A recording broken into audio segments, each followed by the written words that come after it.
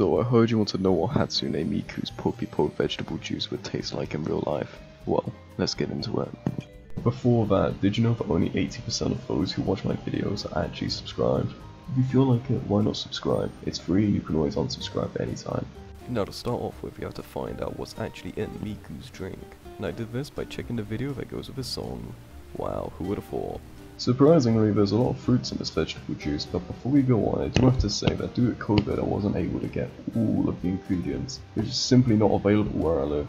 Fortunately though, I was able to get a mooli, which is also known as a daikon radish. There are many different ways we can juice this thing, but to begin with, let's just cut off the ends of it, just like that.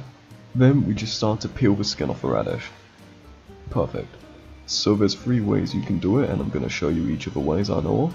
First off, we can grate this radish, which will give us a lot of juicy, pulpy goodness. Though it may be best to grate little bits of it first, it's quite flimsy. Other than that, we can also slice the mooli into thin little discs. Now both of those methods are perfectly good, and they will blend just fine. However, you can, if you're really weird, juice the radish with a juicer like you would a lemon. It's very hard to do, because the mooli is kind of like tough, but it's 100% possible. And for the record, we're only using 1/3 of a radish in the drink. Next up, let's add the juices. There's apples and lemons in this drink, so let's add a healthy helping of both. Plop in 5 red grapes and half a banana to our little concoction here.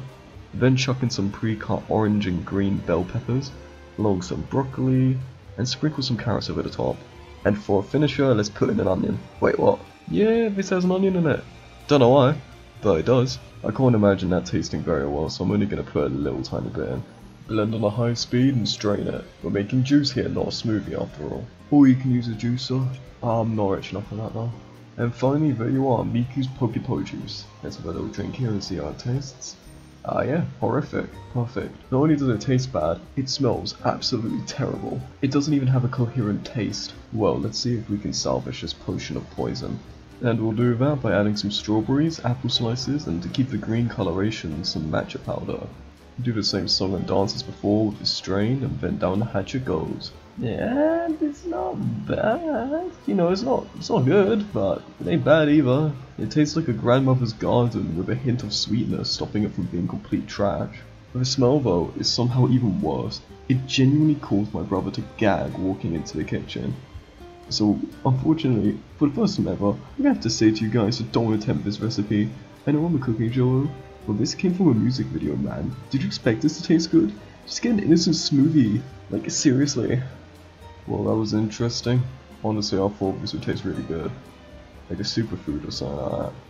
But as it turns out, you shouldn't get your recipes from Japanese idols. Anyways, let's go on to the real idols in our lives. You guys heard of Cryptic? This guy makes some tight music, I'm not even gonna lie. Blade in These Streets is such a banger. But yeah, that's all I got. Alright, join my Discord. See ya.